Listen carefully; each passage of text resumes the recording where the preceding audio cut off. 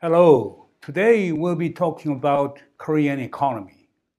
A lot of people call South Korean economy a miracle economy because South Korea has made a profound economic transformation in the past 70 years after liberation in 1945.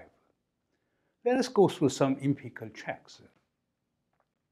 South Korean economy's initial conditions were extremely bad. South Korea suffered from colonial legacy, poor infrastructure, lack of capital, and qualified manpower. And even South Korea didn't have any market access as a result of a colonial domination for the past 40 years in 1945. Another big issue regarding the Korean economy was its composition. The South Korean economy was very much agrarian economy.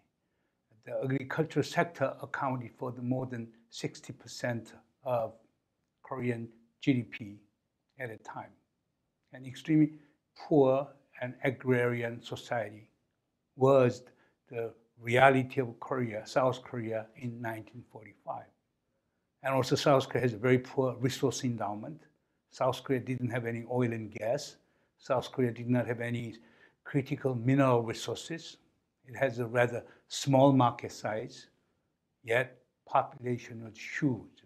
Therefore, South Korea's carrying capacity was very much limited. As a result, per capita income in 1945, immediately after Korean liberation, was about $35 per person, one of the poorest in the world. Okay. And more than that, 78% of Korean population was illiterate after national independence in 1945. And more interesting was that tax revenue accounted for only 5% of national budget. Now you can see how Korean economy was poor in 1945. However, look at the profile of economic transformation in South Korea. As you can see in the graph, 1945, our per capita income was $35. And by year 2020, in year 2015, our per capita income reached about $28,000. And you can see the pattern. 50s were still low, 60s were still low, but 70s and 80s on, South Korea began to show huge change in per capita income. And also growth rate is the same. 1950, just about 1% growth rate. And starting from 1965, the South Korean economy went through the set of a medium-term economic planning effort. There was a systematic effort to develop the economy by introducing an export-led growth strategy and also enacting foreign capital inducement law and etc. Since then, South Korea began to show rapid growth rate. Therefore, through the 1965 to 75, per capita annual growth rate reached almost 10% per year on the average. But in 1980, there was a sharp decrease because we had the severe economic crisis in 1979 and 1980. And therefore, in 1980, our economy showed a minus 4.8% growth rate. Then, through the 1985 to 1995, about 8% growth rate per year on average. But again, 1998, we had a second major economic crisis. Okay? South Korean economy recorded minus 3.8%. Likewise, you can see ups and downs in the South Korean economy.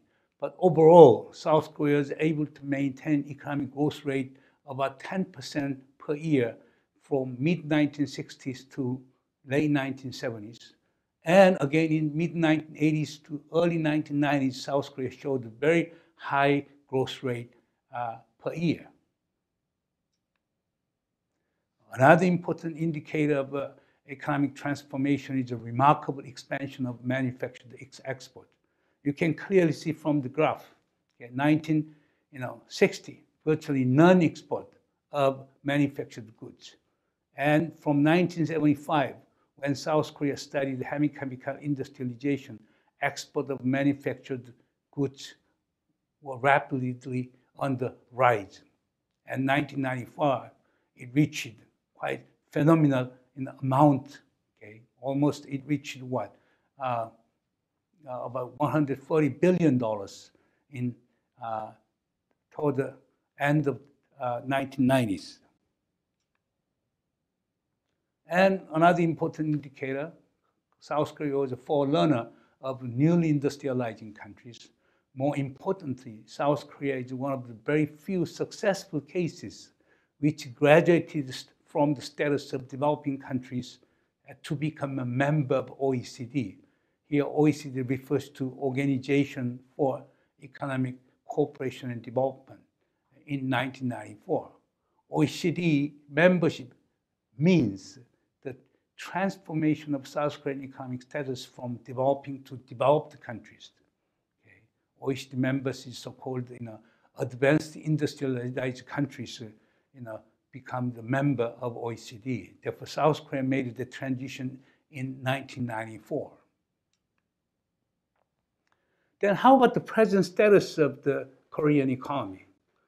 As the previous graphs showed up, South Korea per capita income in year 2015 is about $30,000 US. Okay, total gross domestic product went beyond almost $1 trillion. Then it was the 14th largest economy in the world. Total export in year 2015 were $548.8 billion, the sixth largest export economy in the world. Foreign reserve, okay,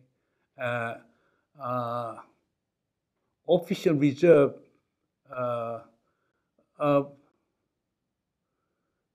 South Korean economy is about $369 billion as of 2015, okay, March 2016, according to IMF figures. Okay, but again, since 2015, we had a foreign reserve of about $300 billion, and more than that. Now, South Korea has world-class semiconductor manufacturers. South Korea's Hyundai is one of the leading automobile makers in the world. In fact, the fifth in the world. Shipbuilding has become number one, consumer electronics, and other important sectors. Now, South Korea have been enjoying world top-class manufacturing status. Okay. And also, Korea has shown the highest population with tertiary education, meaning the students who are getting into the college. Okay, and between 25 to 34 years old in a population category, 67.7% went to college. Okay,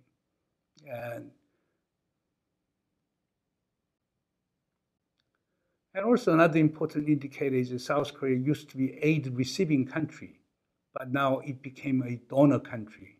Now, South Korea is a member of steering committee of ODA, Overseas Development Assistance Council of OECD. That is really a symbol of South Korea becoming donor state and advanced industrial countries. And another important indicator is the so-called the patent. How much patent South Korean firms and universities have. According to the World Intellectual Property Organization, as of 2014, South Korea was the fourth largest patent holding country in the world, only after China, the US, and Japan.